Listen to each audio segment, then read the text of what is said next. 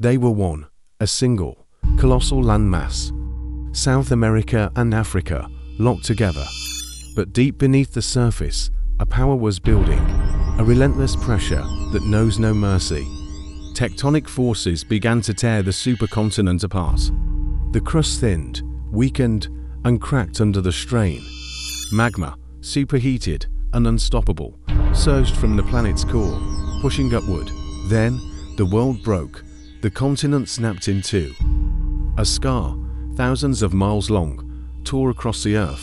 Fiery rifts bled lava onto the surface.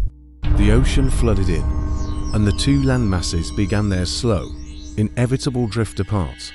The Atlantic Ocean was born from this violent divorce. As South America moved west, it buckled, giving birth to the Andes Mountains. The world's map was forever rewritten. This was not a gentle separation. It was the raw, geological power of a planet, shattering continents like they were nothing, a force that reshapes worlds.